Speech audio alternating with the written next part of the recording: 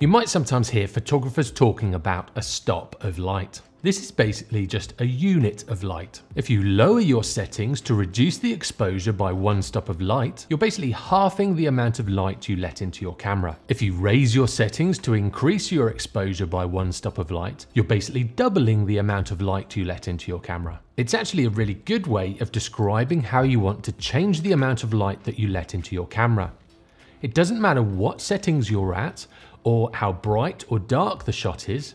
You can either say you need to increase or decrease the shot by one stop of light. Once you understand the principles of it, you'll know exactly how you need to change your settings to get this. Your exposure basically works on a logarithmic scale. So if you increase it by one stop, you're doubling the amount of light. And then if you increase it by 2 stops, you're quadrupling the amount of light. There are 3 main settings to change if you want to change the exposure of your camera.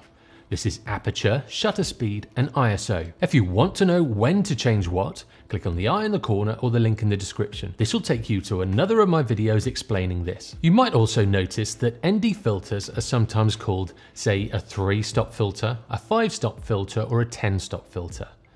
This is just basically describing to you how much light they stop getting into your camera. Say for instance, you're taking a photograph with a 3-stop filter on. You'd have to drop your settings by 3 stops to get the same exposure as you would without the ND filter. And just for example, if you used a 10-stop filter, this would actually reduce the amount of light by 1024 times. So say if you had your settings and to get a good exposure you had a shutter speed of 1/1000th of a second. With a 10-stop filter, you'd be able to reduce this to 1 second. So all you need to remember is a stop of light is a unit of light.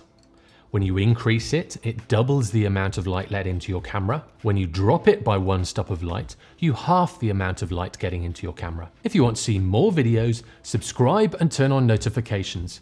And also head over to my channel where I have lots of different photography tutorials. I'll see you next time.